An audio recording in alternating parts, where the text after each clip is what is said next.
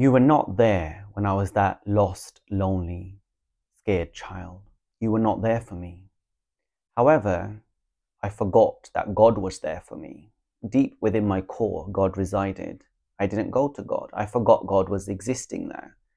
And it is God who I go to in order to gain my union. And it's to God who I go to understand my purpose.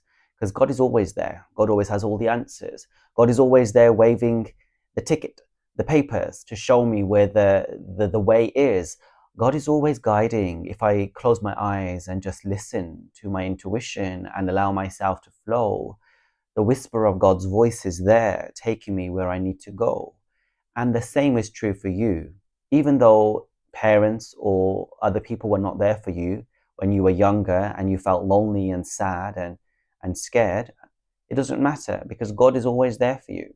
So even now, if you feel lonely or scared or sad or confused about your union or about your purpose, remember, deep inside, God is there, always for you.